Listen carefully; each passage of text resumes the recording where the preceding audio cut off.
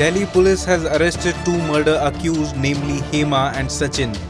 Both the accused were in a relationship for the last 2 years and they wanted to live together, so they killed the husband of Hema. Recently, police received information about a person who was admitted in an unconscious condition and was declared brought dead. After the post-mortem of the victim, police observed that the cause of death was internal injuries on the body. In this regard, police registered a case at Mandawali police station and started the investigation.